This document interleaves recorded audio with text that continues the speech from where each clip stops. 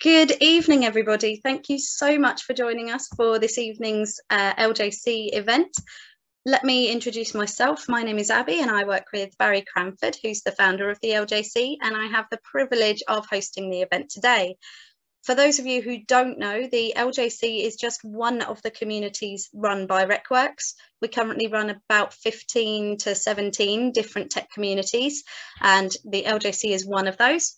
RecWorks are a tech recruitment company with a massive, massive difference. So as a company, we believe that recruitment really can be a force for good in the industry beyond just placing people in jobs.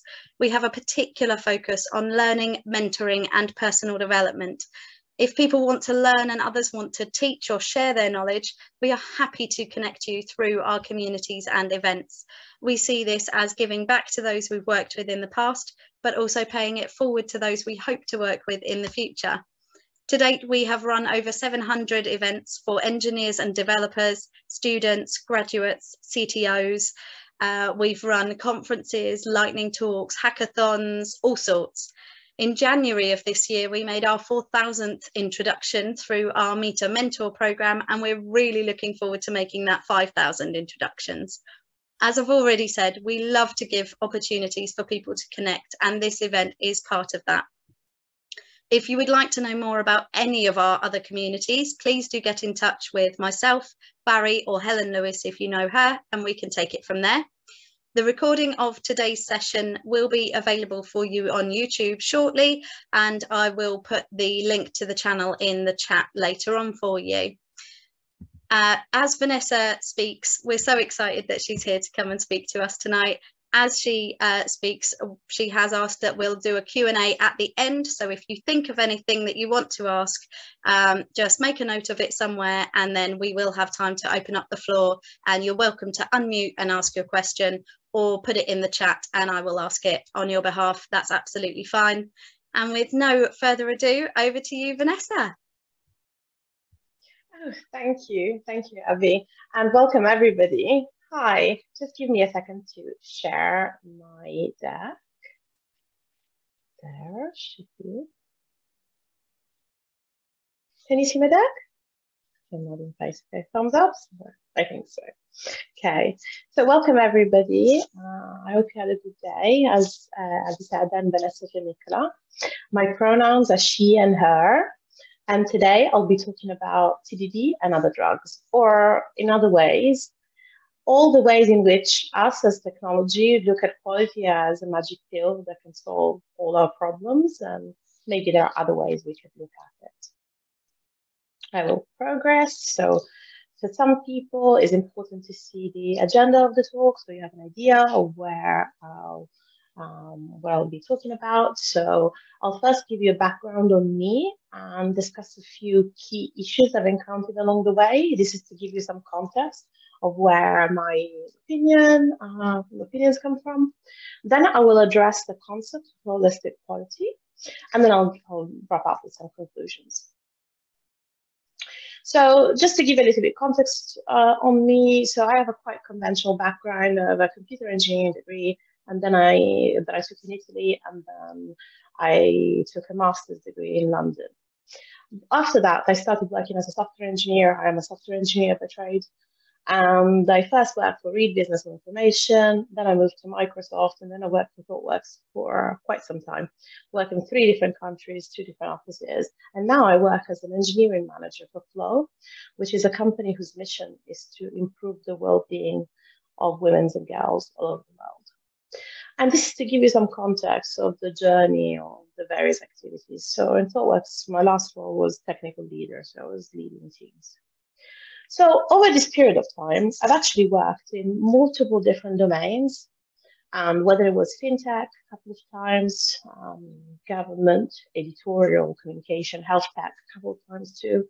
And there I worked on multiple tech stacks. So whether it was .NET, Java, whether it was JavaScript, whether it was some Go, to different extents at different points in time, I've probably worked with quite a significant number of programming languages. And in time, I developed, full stack development skills, maybe a bit less on some aspects. Definitely, I've done a lot of backend and infrastructure. Spent quite some time doing architecture, also architecture assessments, cloud analysis, CI/CD improvements.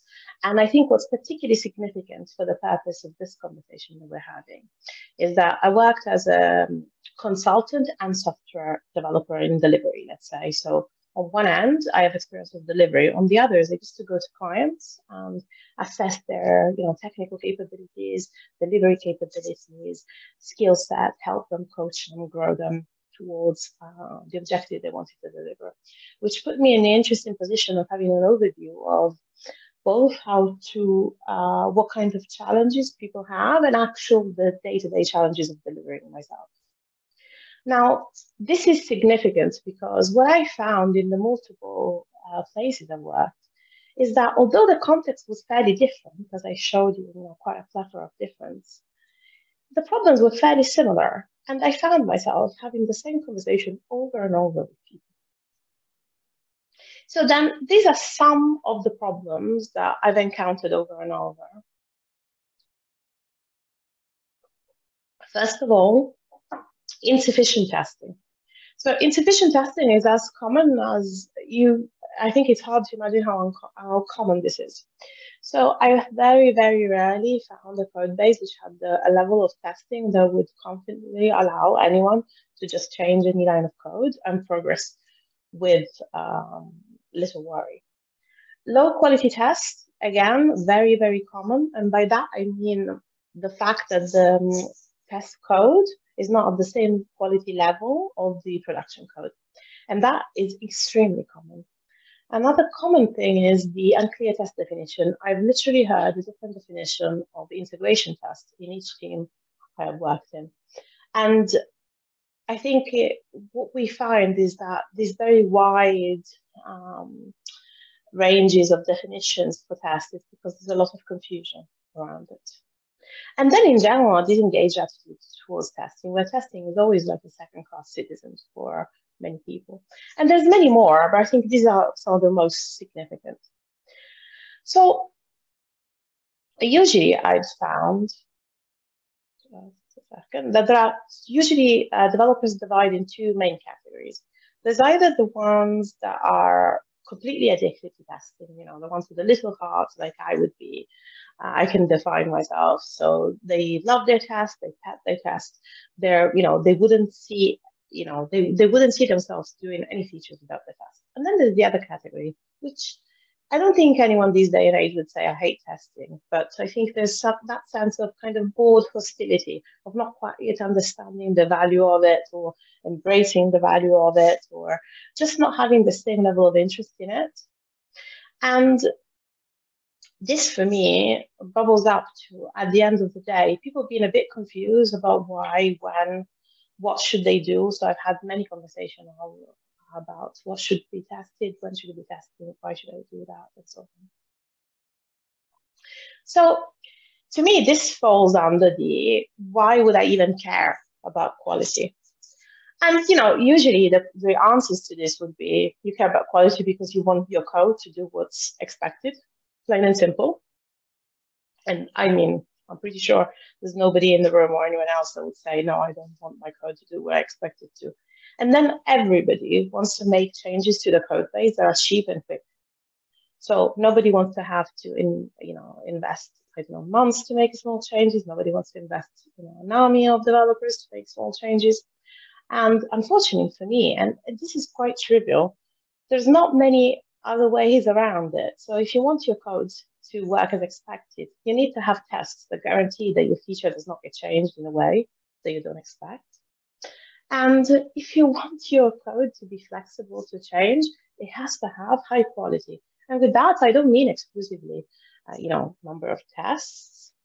Some people equate the word quality with just a test, in a more broader sense. So your code base needs to have very readable code. It needs to be well designed. It needs to be extendable. And this is true for both your test code and your production code. So then this leads us to whose responsibility is quality. So Although I am a firm believer that quality is everyone's responsibility, the same way as shipping product is everyone's responsibility, I do think that only one job role has in their definition to write good quality code, and those are the developers. So if I were to point out the responsibility of good quality code and good tests, I would actually attribute it to developers and only to developers, because they know best how to write the best code quality. Now, if you have software engineering test, same difference. I mean, the developer skill set is the people with a developer skill set should be taking care of your software. Now, and this is again for quite simple concept, which is test code is just code. I still find myself surprised in conversation of how people discuss test code as it's something else. When people say test and not code, at the end of the day, it's all just code. You still have to, write it, has to follow the same rules. It will have to compile. It works exactly like regular code. And this is not a small concept. I think it's something that is often overlooked. So let's try and embrace now the concept of holistic quality. And I don't think many people look at it that way. So when we talk about holistic, what I mean is, so this is, clear references from dictionaries. So when we talk about holistic aspects in general, we refer to something that is characterized by the belief that the parts of something are intimately interconnected and inexplicably, you can't refer to them if not in a group. And even the concept of holistic medicine helps us in this journey of this conversation, because when we look at holistic medicine, what we think of is how to address a disease, not only looking at the symptoms of the illness, but also looking at all the social human aspects that actually surround the person that might be afflicted by the disease. It's a way of looking at problems and the concepts which is wider and more complex than single parts. And this is the kind of mindset that I would like you to be in to start thinking about quality.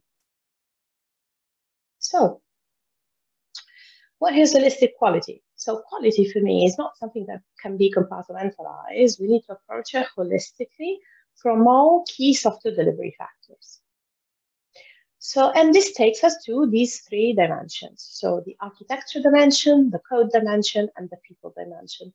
And thereof, I will carry on deep diving into these various aspects and try and discuss it with you. So let's start with architecture. So there are many definitions for architecture. This is the one I chose to use for the purpose of this conversation and this topic. So I refer to architecture as the set of all the components and their relationships that together deliver a service to a client. And I look at it from a components perspective, technology perspective, and infrastructure perspective. So it's multidimensional, but maybe simpler from some other aspects. And what I usually do is what I refer to as a quality threat modeling. So some of you might be familiar with the exercise of threat modeling.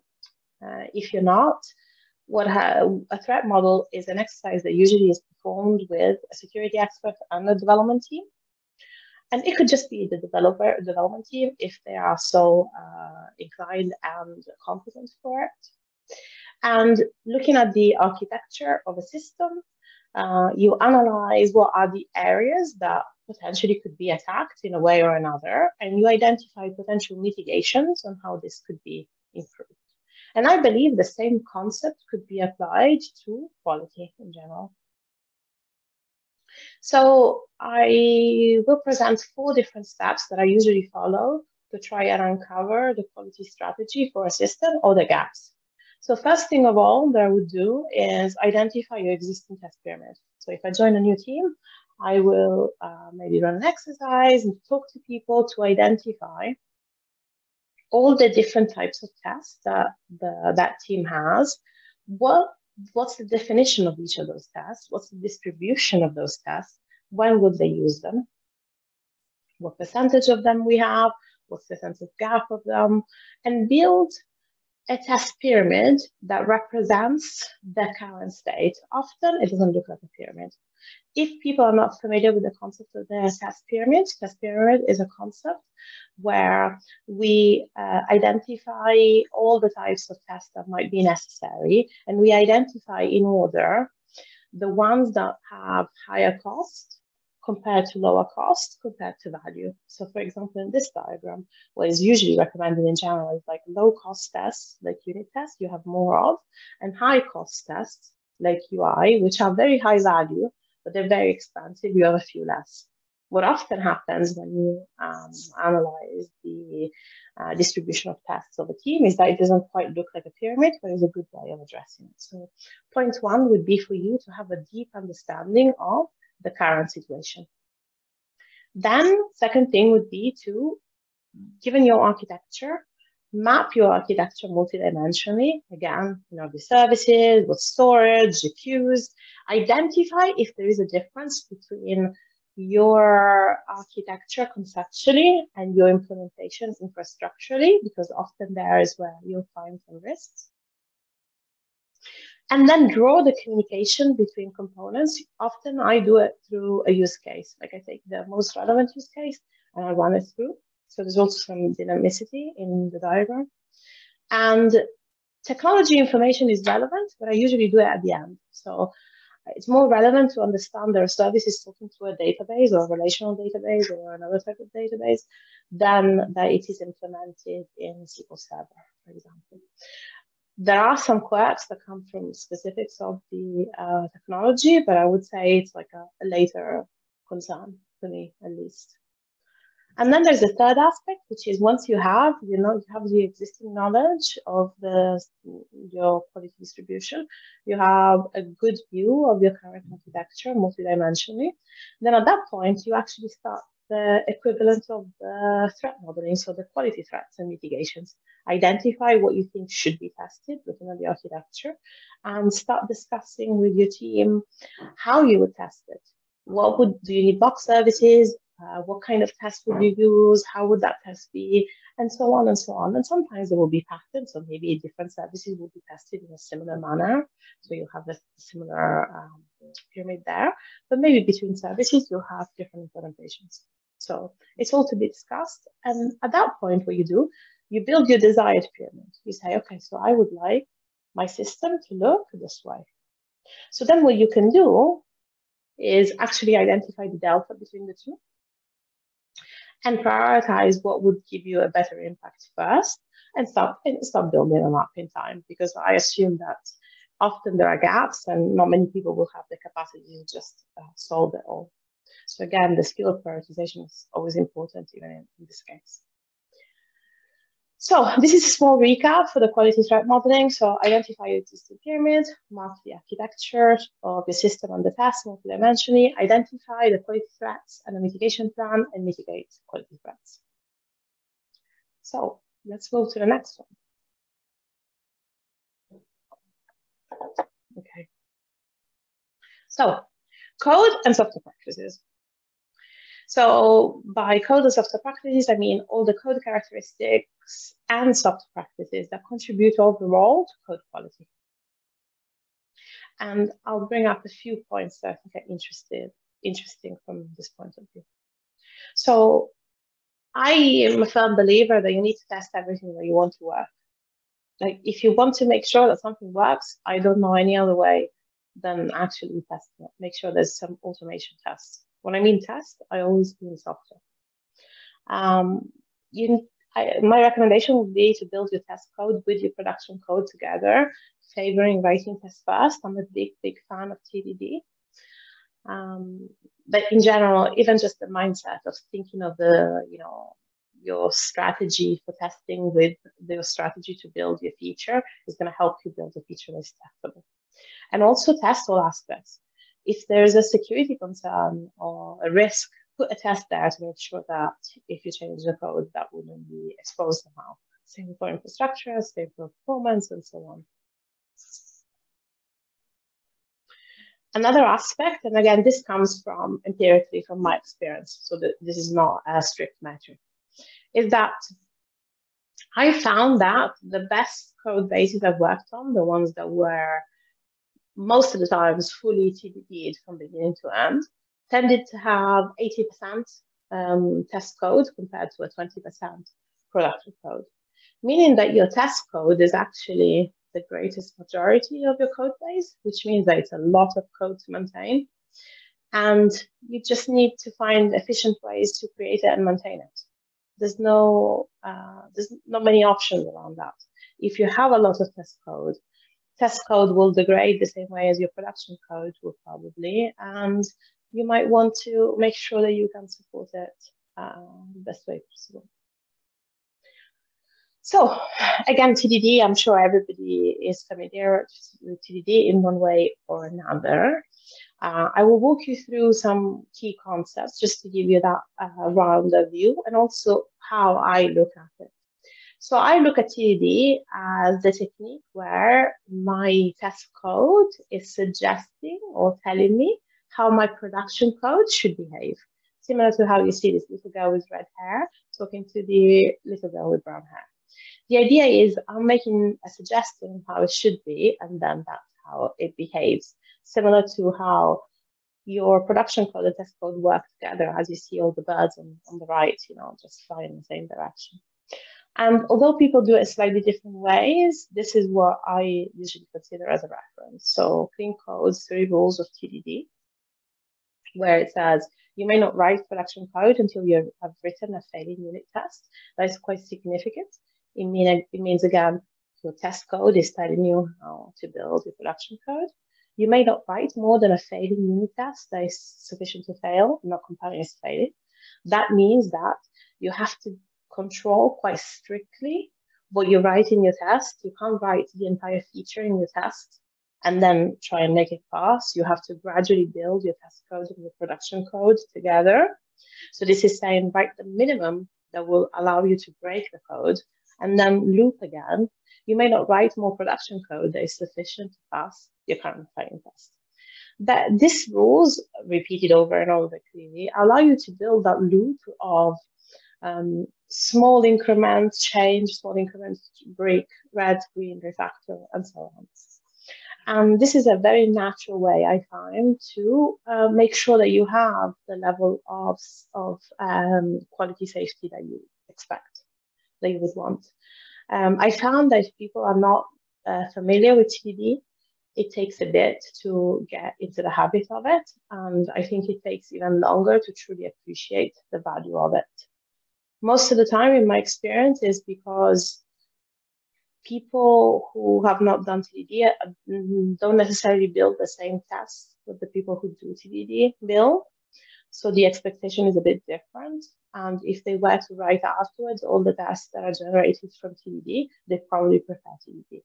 So if this is a journey that you want to undertake, you have to take it as something that you learn in time, and you need to be a little patient with it at the beginning. But I would recommend it highly. So another aspect that I consider is to treat your test code the same way as your production code. As I mentioned before, test code is code. So I think the same rules that you use for production code should be used. So clean code rules and good design rules should go all the way in your test code as much as in your production code. Avoid duplication, reuse what you can. I usually have various helpers, domain objects in my test code. Design based on domain, again. I try and make them performant. No development team wants to run tests that are slow. It just doesn't happen. They will leave them behind. So you might have invested a lot, but then they become too slow and then nobody runs them. So, failed return on your investment. Consider the best helper concepts and libraries. So the same as you would do with your software, make sure that you identify when there is some helper. There are maybe some libraries that help you generate data, for example, at times, or others. Make sure the tests are independent from each other. Like, this is something that often happens, that then the tests tend to depend on each other.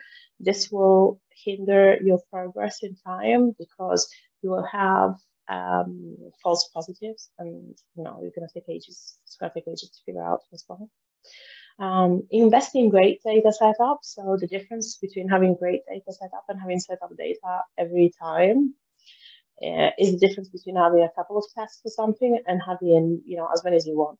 Because when you do a little investment in data setup at the beginning, you find that you can write as many tests as you want afterwards, because the effort of setting up the data is usually quite big.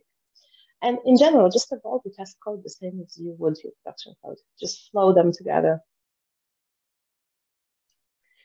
Then we have the path to production. I refer to the path to production as the set of practices and hopefully automated steps that takes your software from inception to production. Now, why is it relevant in the context of quality? It's because you see a path to production as a pipeline of incremental value and as a promotion steps structure. And your tests are there to promote your build from one step to another of the path to production until it's considered appropriate to be seen by your users. So understanding when to put which test and how, it's quite significant for your overall delivery. And then we go to this interesting aspect, which I think is often overlooked, which is people.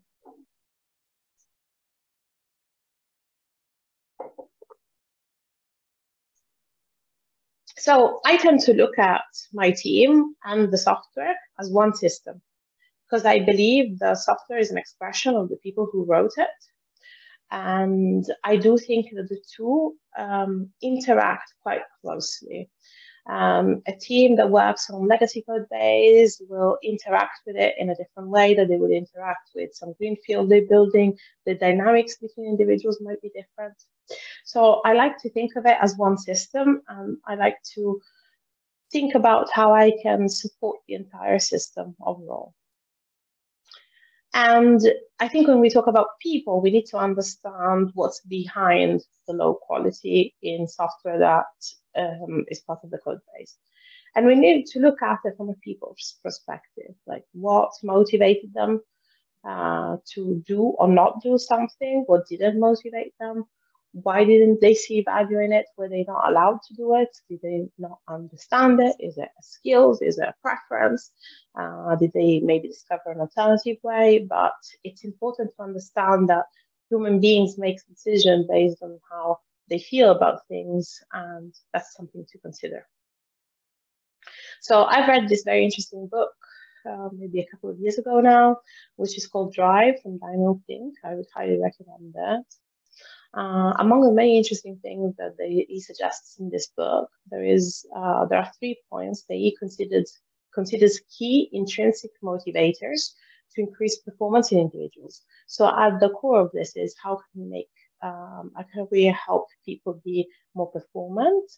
The theory is that if they're more motivated, they will be more performant, and that the motivation technique he claims should be intrinsic, so individual from the individual.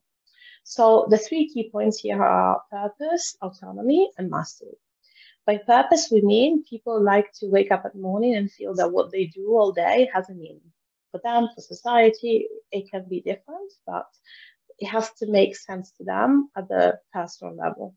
Then there is autonomy, which is the desire to be able to be the master of one's destiny, so that when you have a task, you can deliver it independently, and you're not micromanaging all aspects. So you have that sense of creativity and autonomy that is gratifying. And then the third one, which I think is the most relevant in the context of this conversation, which is mastery. The desire to feel that you're getting better at something and that you're mastering a technique, you're mastering a job. So you are building those skills that are making you strong at it. So why is this relevant? So I do believe that we should leverage the mastery aspect to encourage people to build better, maintain better, do more test code in a just higher quality test code. If we could convey how incredibly challenging it can be to build systems that are properly tested, if we consider that 80% of your code is actually test code, isn't it meaningful to make sure that that code is as good as it can possibly be, as flexible, as performant, as sophisticated? So to me, knowing how to appropriately test code is a very sophisticated software engineering practice. And if we could convey to people that that is the case, we might have better results in general. So how can we try and do that? So one aspect is communicate, so making sure that people are aware, especially for technical leaders, that the company, your manager, your team, the industry values this skill set, values this contribution, is important for the company, that you would be considered a stronger, more developed, more mature developer if you master the skills, and make sure that this is recognized too, so that there's some sense of positive reinforcement in the system for maybe teams that encourage more that kind of behavior towards another. So we change the mindset towards it. What I found is that for many people, testing wasn't a priority because maybe the managers didn't recognize it as such, and that it was a chain of dependencies that brought that kind of mindset. So to conclude,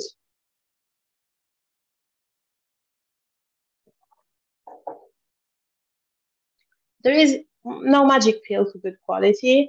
You know, TDD is not going to save you. Best test library is not going to save you.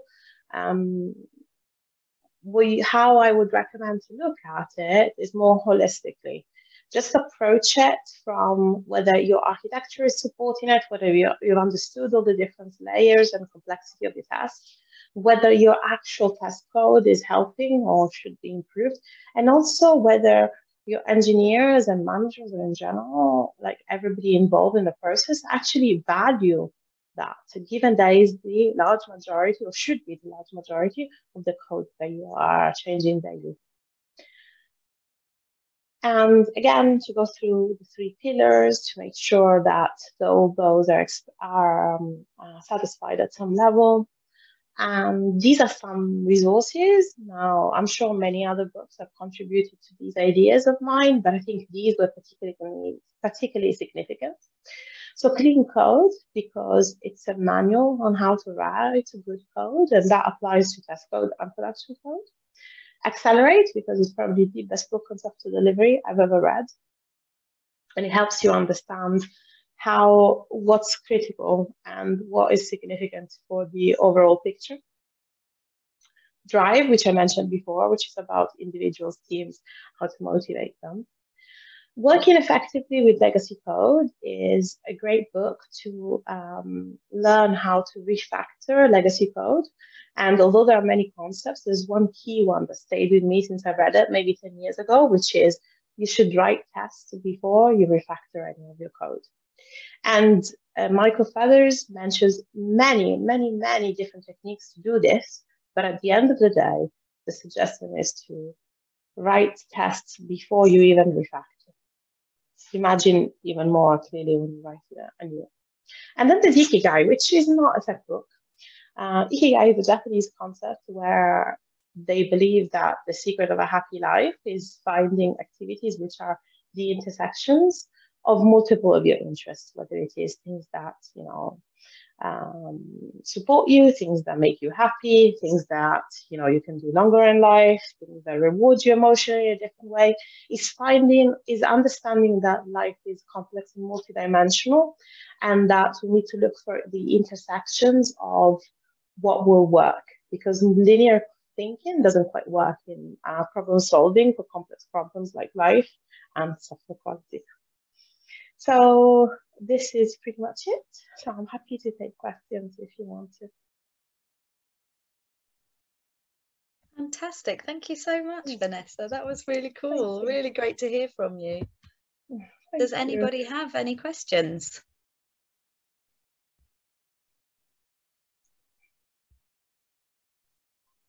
We're getting some lovely comments in the chat saying thanks for a really great talk.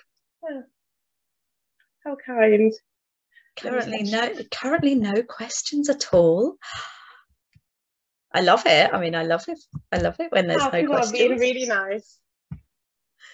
I see lots of thank yous.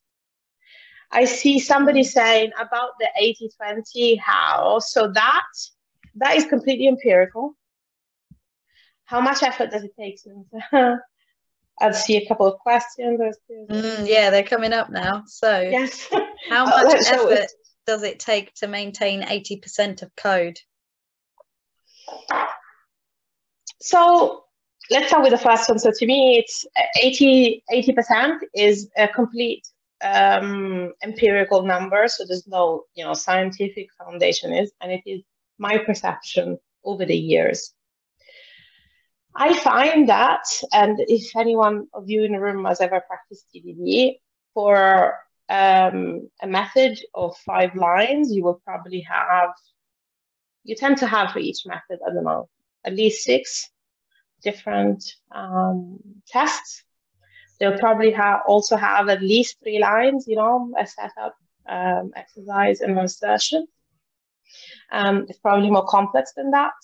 If you do the math on that, it turns out to be roughly that. Now, again, it's perception, so the numbers are not precise. The point is, for a feature, there are multiple combinations. You will have to have multiple tests, and that's how it builds up. My ideal scenario is a scenario where I remove any line of code in the code base, and I have 2 tests failing, no more than that. A unit test that is telling me that the specifics, details of that features are broken, and an end-to-end test at some level, end-to-end test in a broad way, that tells me that my functionality will not work because that line of code was essential.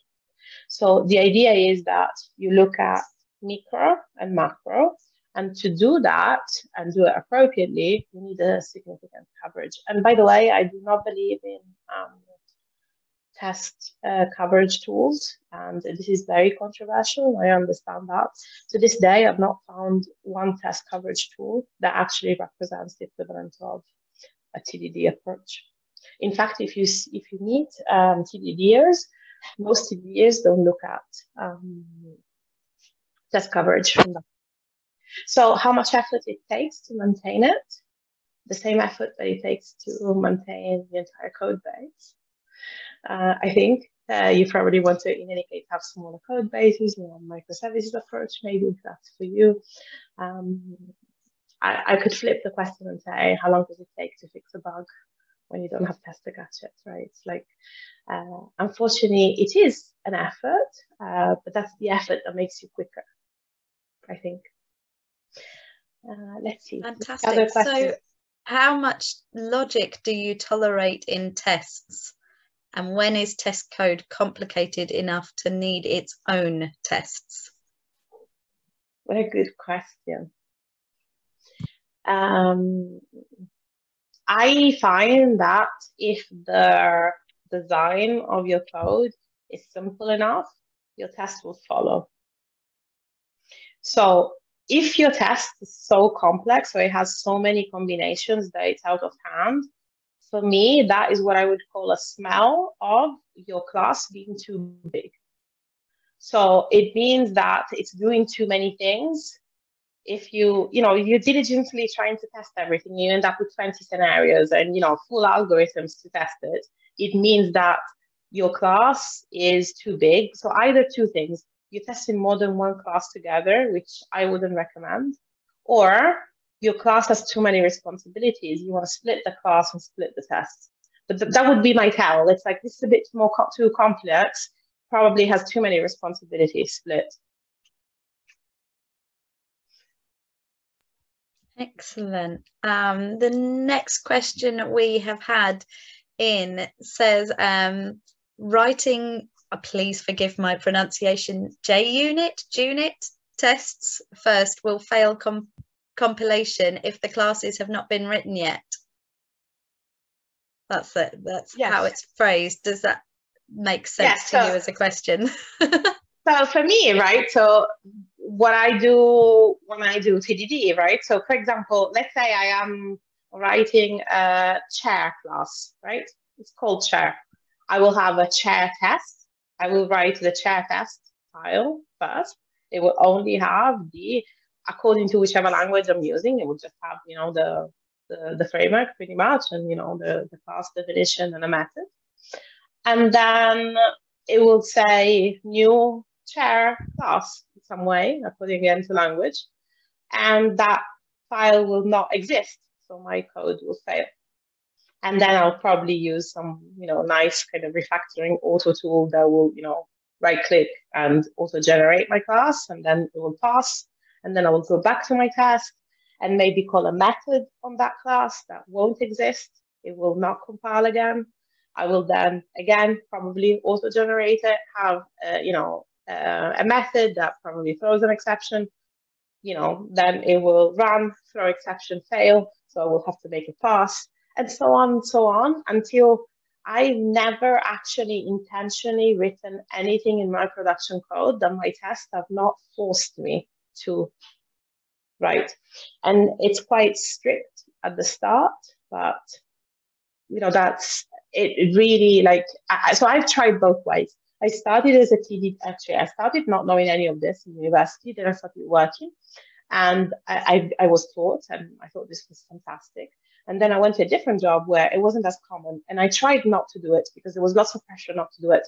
And the result was that my expectation for the number and quality of tests was so high that not doing it in a TDD manner was so much more work than doing it in a TDD manner, because that's a flow. And so I went back to my first love. So we've also had a question about starting a new project. So what about starting a new project where test coverage is very low? What is the best approach to improve that? So I would encourage to always look at features. Like I see a feature. When I say feature, I mean how I test it and the feature, always together. So if you're doing that consistently in time, it doesn't quite matter where you started from, if that makes sense. So if it's legacy, you probably need to invest in covering it because you probably can't change the code. But if it's new code, right? It doesn't matter to me what percentage, you have at that point in time. It's more about the principle than the number.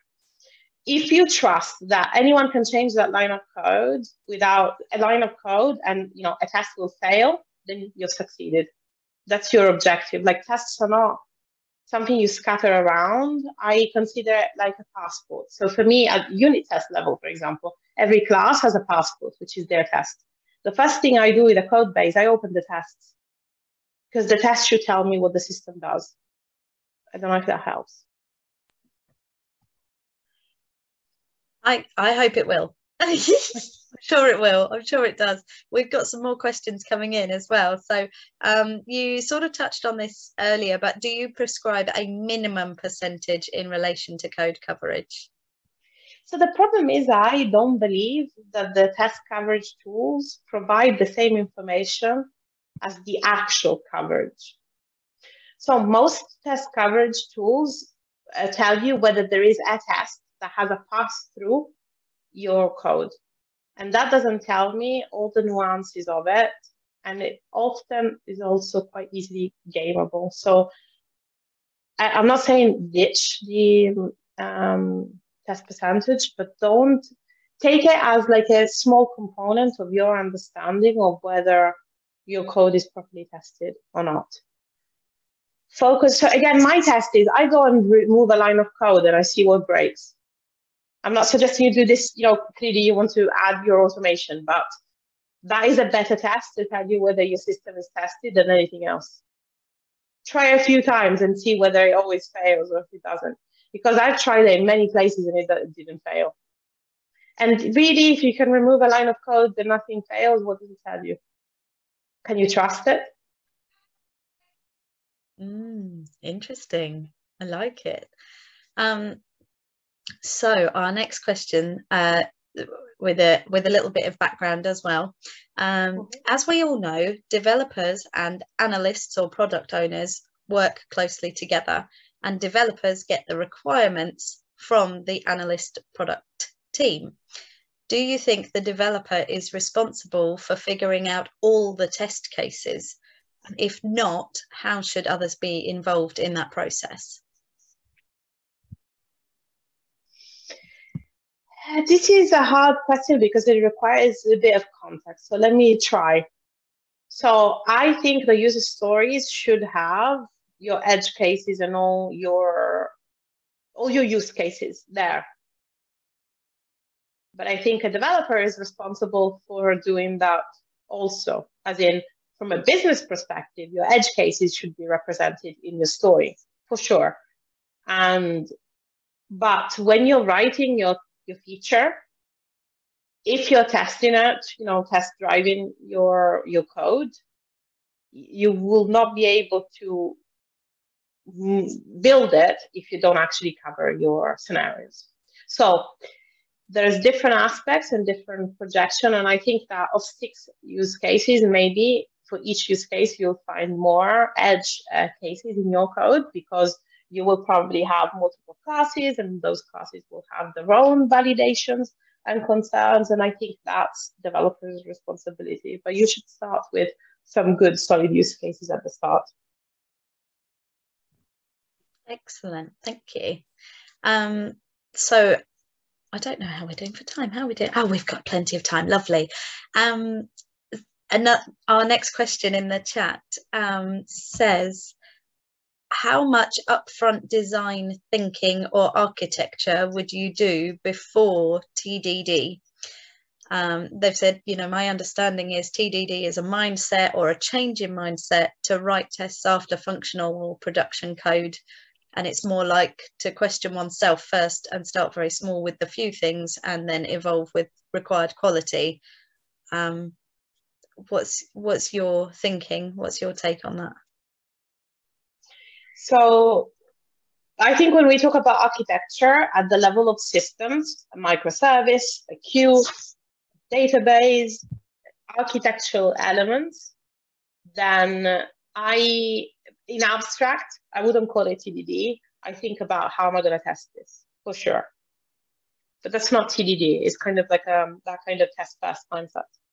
I think when I look at the service, I think if the service is brand new, you probably want to rely first on, are you using some framework? Some MVC framework. So sometimes there's already some patterns. So if there is an existing code base, you probably want to look at the existing structure. Many code bases, I'm trivializing here, so allow me, will have some sort of controller that receives the information. There will be some sort of mapper, transformer that will transform the request in an object of some sort. There will be some service that will make some request, that will process it. There will probably be some data store that will be asked for something in the meantime, transformed, retransformed back, and then it goes back. This structure, I wouldn't be that strict as to say, don't have a think through of how you would do it. Some of these are pretty standard, a controller, a service, map. This said, I always let the test guide me. So let's say I have mentally an understanding, a little drawing that I think, I'm going to have a controller, a service, and some query class. At that point, what I would do is start with the controller. And when I start seeing that I have too many responsibilities, probably I will create some transformer that is transforming my web object in a domain object. And it's like, oh, that's a tell. And I open up and start another class and do that. So you're going to have to let your test guide you too. Again, it takes a little experience. But I don't think it's either never do some, whiteboard design or do pure TDD. I think that it's not don't build the code without having written the test first, if that makes sense. So, and also listen to your code, like your test, when it becomes painful to test, you know that your class is too big, that you haven't mocked it appropriately, you're testing multiple classes. Like your tests are going to tell you the smells in design. Fantastic. So I just have a final question that's come up in the chat as well, which you again may have touched on already, so forgive me if you have. Do you recommend cross or different skills team pair program, with TDD? Yes. So I'm a big fan of pair programming. I've had the privilege of working the pair programming way for many years. And by pair programming, I mean the discipline of consistently working as a pair. And by that, I mean from 8 to 6 hours a day, and to be co-responsible for the feature at all points in time. It's not occasionally we collaborate. It is a consistent system for the entire team working in the same way and rotating with almost the same cadence. So to build that resilience in the system in knowledge share. So I'm quite strict when I refer to pair programming. And I value extremely that people with different seniorities pair together because they learn different things, completely different things. And yes, more senior people learn from more junior people, 100%. And people, independently from their seniority, just they have different experiences, different ways of working, will see how the others work. So even peers. And if you are, maybe used to more front end than back end, and somebody's used to more back end, I would even more make them pair together, because there's that level of understanding that you build on how to interact. If if human beings can learn how to interact, or you think that your software is going to be better at interacting. So all the way. Brilliant, thank you. Do we have any final questions?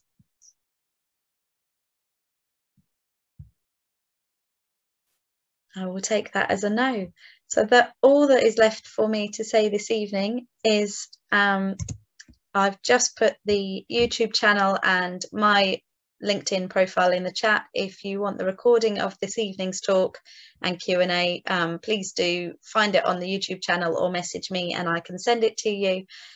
Thank you so much, Vanessa, for coming and sharing what you know. My pleasure. And being willing to answer all those questions for us as well. That's brilliant. Thank you so much. And thank you everybody for joining us. It's been great to see you all again. And we look forward to seeing you at our next LJC event. Thank you. Have a great evening. Goodbye. Thank you very much.